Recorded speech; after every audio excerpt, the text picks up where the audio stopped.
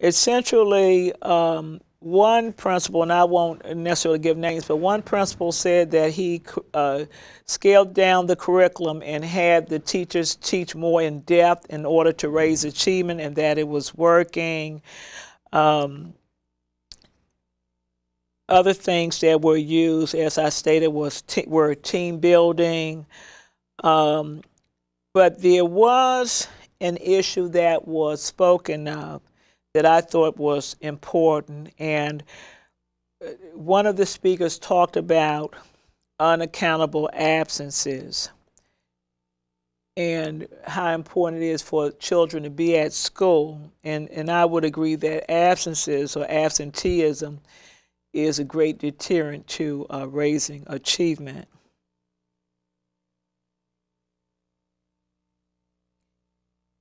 I want to move on now and try to close out my show today.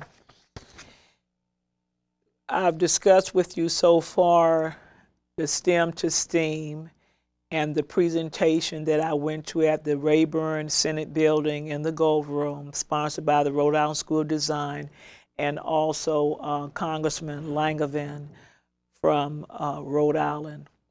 Then I also talked about the presentation sponsored by a number of educational groups in cooperation with Congressman Grijalva, Raul Grijalva from Arizona. And I think both of the presentations were very good. The second presentation, a success in the middle act, that's a House resolution, was held at the Capitol Visitor Center on this week as well.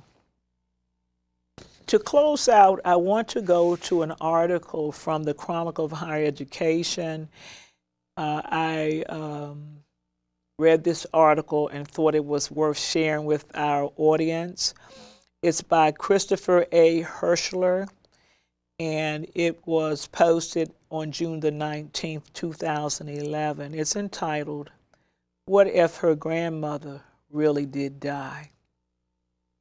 I thought the article was worth noting because Christopher Hirschler essentially lays out a lot of reasons about how students in college are impacted by circumstances of life.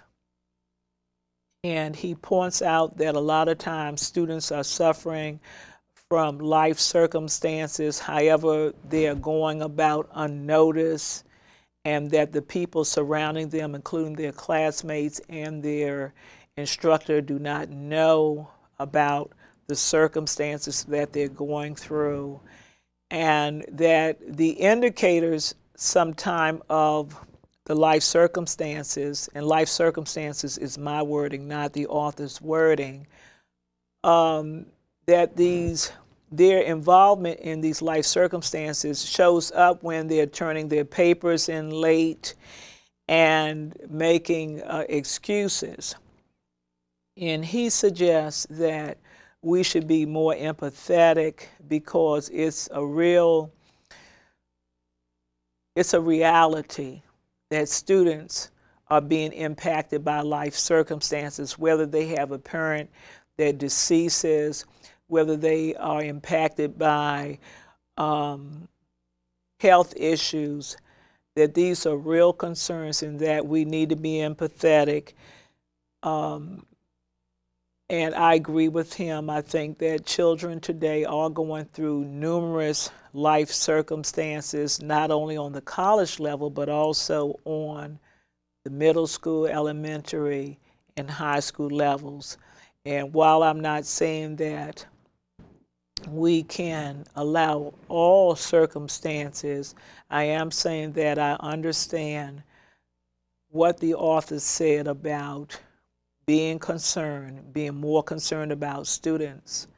I remember being in a college classroom, and I remember calling the attendance for the class that day, and I recall a student letting me know that that student would not be attending class anymore, that she had died in a car accident.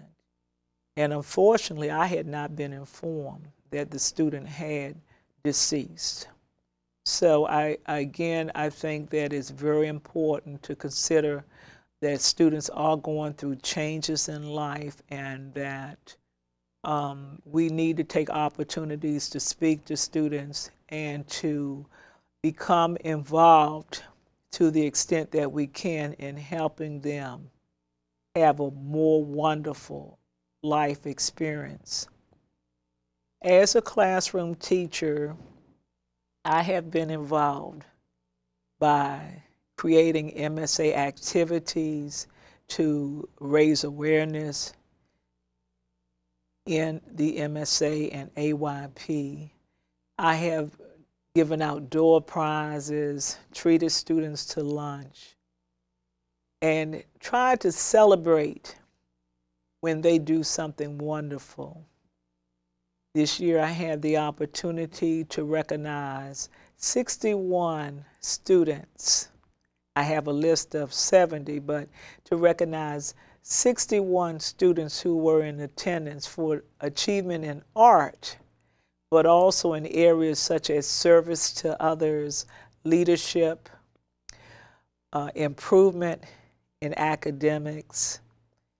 And I think that this is the way that we should go in the field of education, trying to make a more pleasant learning community, a better learning climate.